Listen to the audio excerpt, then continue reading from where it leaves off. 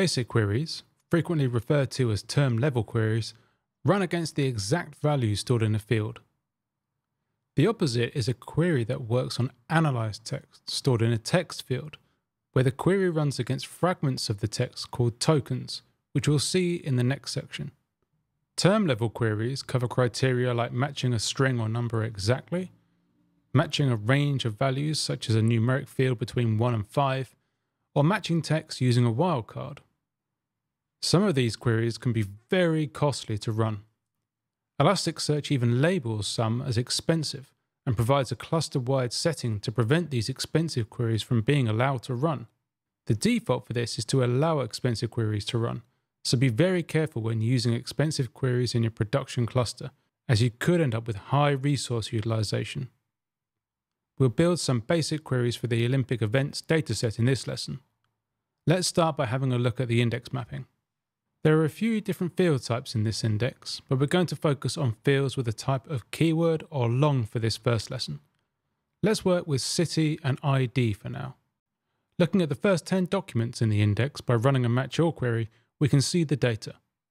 There's a whole lot of data in this index, so I'll work through filtering the documents to a set we're interested in. During these lessons, it'll be important to track the number of total hits so we can see where the number changes when experimenting with different queries. The number of hits returned in the total block is, by default, a rough guide. Elasticsearch is showing that there's at least 10,000 hits for the match all query. We can tell Elasticsearch to provide the exact number of hits by adding a track total hits key with a value of true to the request body. We can now see there are 271,116 hits in total. If we wanted to find only the documents with a value of London in the city field, we would need a different type of query. This match all query is matching all documents, and that's the part we need to replace with something else. The core query type for this type of exact matching on a keyword field is a term query. The term query is very easy to use and works great for a lot of simple matches like this. The name of the field we're matching against is the next key name. Field names are case sensitive. We won't get any hits if we spell city with a lowercase c. The next key value pair is value and the value we want to match.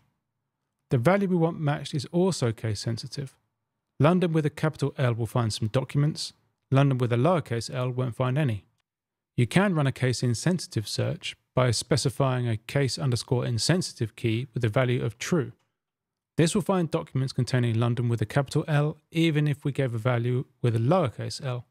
When matching text, term queries should only be used against a keyword field. The text field type contains analyzed text and requires a different type of query, which we'll discuss later. Term queries won't match analyzed text, as I show here.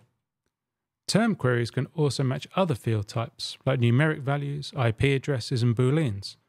We can find all documents with a certain ID field value using a term query. There's a close relative of the term query that can be used to match multiple values in a single field. To find documents with a city value of either London or Athena, we can use a terms query. The structure here is slightly different. There's no value key, so we simply provide an array of values against the field name like this.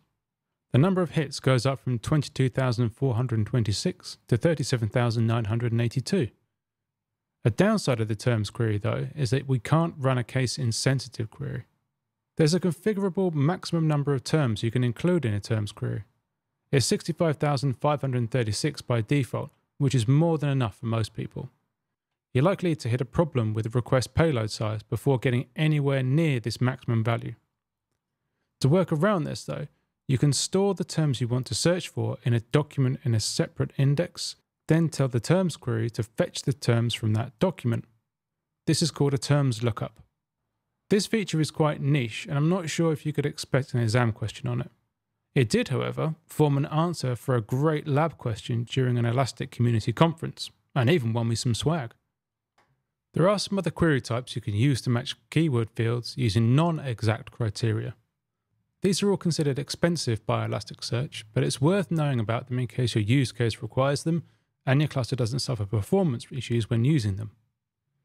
The main query types in this category are wildcard, prefix, regexp, and fuzzy.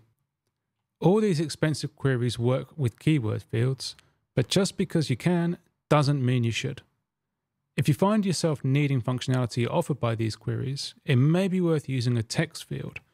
We'll see more on that in the section on full text search.